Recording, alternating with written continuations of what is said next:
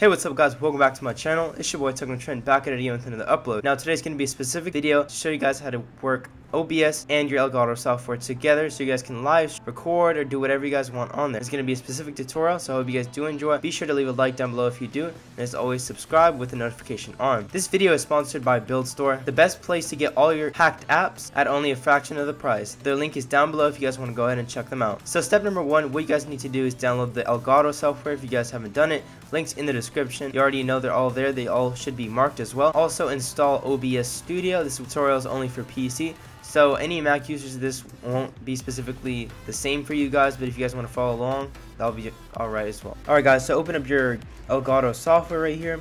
So as you guys can see, the PS4 is on and ready to go. So all we have to do is click record, but we're not going to do that. We're just going to optimize some settings in here depending on what your PC can handle.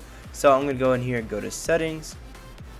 This is a PlayStation 4, so it's on PlayStation 4. Make sure to change that. 1080 all the way up. Best quality, you already know. Change all the stuff you guys need to do. You don't really need to change anything else besides this. Click OK, and let's get out of here. So once that is finished, all you want to do is close that out. Make sure it's completely closed by checking over here.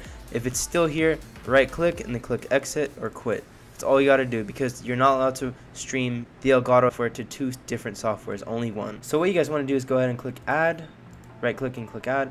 Let's call this Twitch live stream.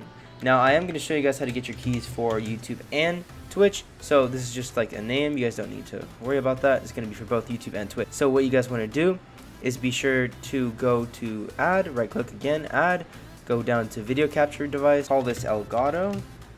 Click OK, open up the Elgato software right there, Elgato game capture. Again, make sure it's not running in the background. Click OK, and wait a couple of seconds. While we're waiting for that, we can go ahead and get our Twitch key and our Chrome key and our YouTube key.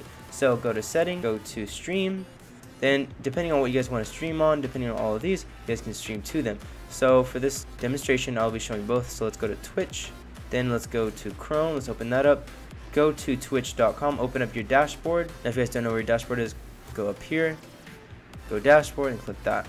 Next, what you guys want to do is go straight to your channel, and then you guys will be here in stream key and preferences. All you got to do is copy your stream key, go back to OBS, go to settings, paste, click apply.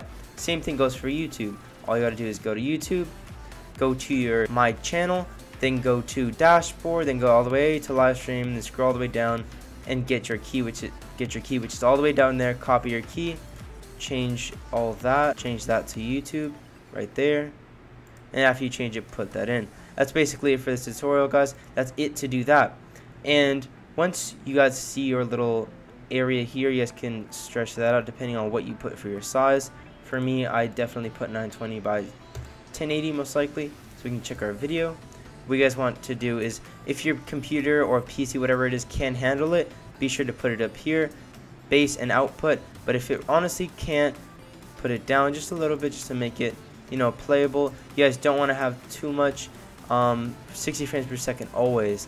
If your computer is lagging right now and very slow, try to make that to 30. You know, just play with these settings. You guys will figure out what your PC can handle and what it can't handle.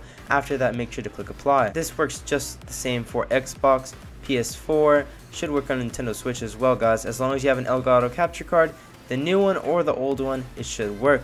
That's basically it for this video, guys. Hope you guys did enjoy. As you guys can see, you guys can start your stream, start your recording, or do whatever you guys want. Thank you guys for watching this video. Hope you guys did enjoy. Be sure to leave a like and subscription for me and a notification bell. Love you guys so much. See you guys in the next one. Peace.